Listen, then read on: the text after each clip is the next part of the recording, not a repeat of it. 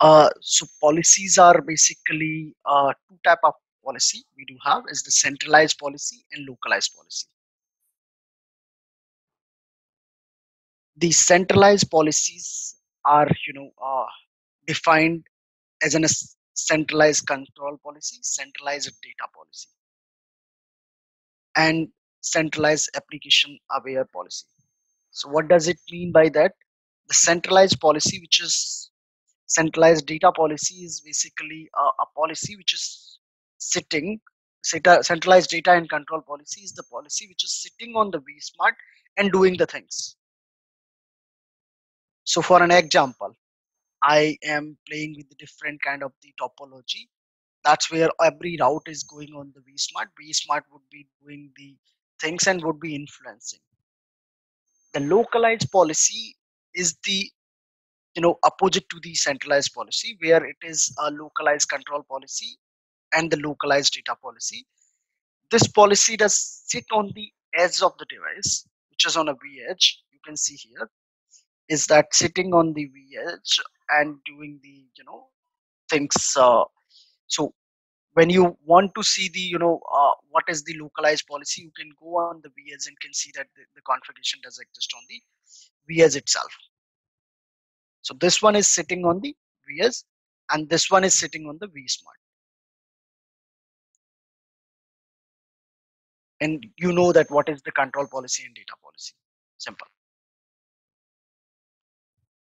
So centralized and localized policies, the Cisco SD WAN policy software design provide the clear separation between the centralized and localized policy. Centralized policy is provisioned on the centralized vSmart controller and the localized policy is provisioned on the VS router.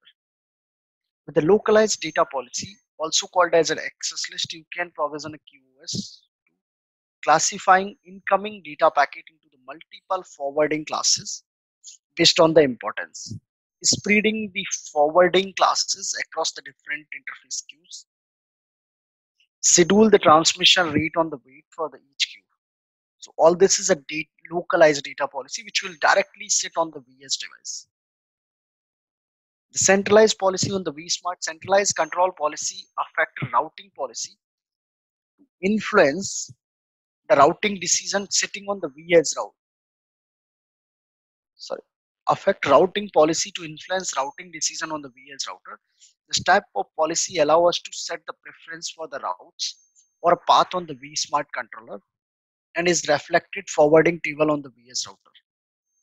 So this policy is basically sitting on the vSmart doing everything, instructing VS router to how you need to do the things in regards of forwarding the traffic to build out your control plan. Right? Application aware routing policy select the best path for the given application based on the SLA requirement. These requirements includes latency, packet loss, jitter. Application aware routing policies are configured on the vSmart controller and are enforced on the VS router. So when we are configuring, these guys are these things are keep sitting on the vSmart, sorry, on the vSmart, and instruct to the VS router by sending a copy of the application aware routing configuration. Centralized data policy are used to traffic classification, DSCP marking, path selection, service ingestion, policing. Data policies are configured on the vSmart and enforced on the VS router. So in nutshell, if you will understand, centralized policy means that the something which is applied on the vSmart, and the localized policy is the mean which is being applied on the uh, device itself. Uh, we manage driven how it is being done is that the control policy, routing and services, which is more on to doing the routing control and all. Application route, uh, application policy aware routing, data policy. Combine of combine and apply per site. So basically what we do is that we combined all of these into the one consolidated policy, and we applied per site. Execute the control policy, advertise application aware routing data policy to the site. Execute AAR data policies as received dynamic routing and policies combined to the dictator behaviors. So Basically, this is just a frame, how the application, this policy does work. You will understand more when we will be doing the things. Packet flow through the VS router, how the packet is being flowed on the VS router, and what is being played the role at which place.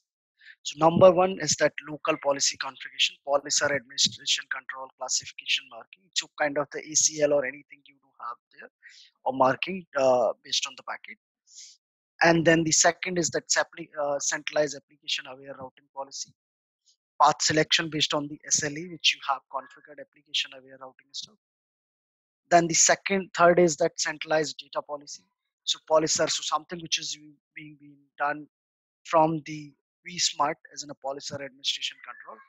Classification marking from the vSmart is being done. Would be overwriting the policy, sir, which you have implemented on the local device. So for an example, if you have done something local to the device, but top of that the admin is doing something on the vSmart against what you have done, it would be overwriting the configuration. I mean the behavior which you have done comparison to the vSmart. So what does it mean by that? vSmart policy is prepared over the local device policies, right? Routing forwarding, then the packet will come into the routing, that how the routing has to be done. Once, until now it is into the service VPN. Once routing is known and everything is known, then it will come into the transport VPN, which is your VPN 0. Will do the scheduling and queuing on the exit interface or egress interface of the device. And once it is done, the local policy shaping and ACL shaping, which is again applied on the exit interface, would be applied on the packet. Now let me take you through the lab.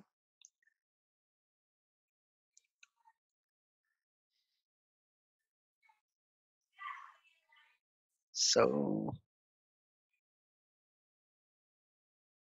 currently, if you see here, node 40 open, admin, admin. So BFT session. So currently you are seeing that I do have so many BFT. Okay, so let me see if I can pull the summary. No, no,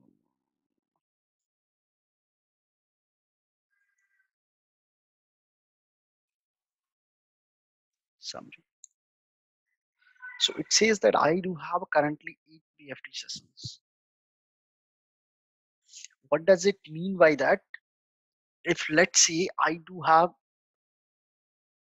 thousands of sites, and they do have a different transport, different VSs, you know, assume that how many BFT sessions would be there. And BFT session is equal to the IPsec tunnel, which is again adding the overburden on the devices.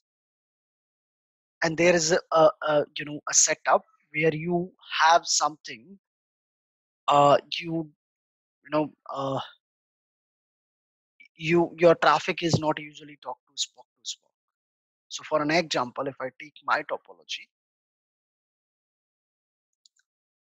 I have this setup, and this site is not usually directly talk to this site. Not, I would say directly, is that they don't exchange the data so frequently. Same like in your banking stuff and all. The banking stuff don't talk site to site too much. They talk to the data center or to the hubs. And if I want to reduce those IPsec and BFT session, how could I do that and keep my topology simple? Is that I have to design my solution, is that keeping some as in a hub and some as in a spoke, right? So I can design my data center as a hub, and rest of them as an spoke. So what I have done around is that I have built out some policy uh, that we can activate and can show you. So currently we do have a 8 BFT session. To build out the policy, we can go inside the configuration policies, Inside the policy, we can create the depending on the hub and spoke. So I'll just quickly go here and show you problem. So what my policy says is that I do have a match route with the site list DC1. What does it says that my site, which is a DC1, is having a VPN list VPN 10 xn accept. Sequence 20 says that match route site list remote site. So there is another site list which says that remote site VPN list 10, that okay, do the VPN 10 xn accept, is that uh, accept the action, I mean accept the route, but set the TLOC saying that TLOC DC1. What does it mean by that? Any of the route, you accept the route, but make the DC1 as an next to. And there is the same I did for the DC2, which is saying that okay, for a DC2 also it act as in the DC1 as in a hub.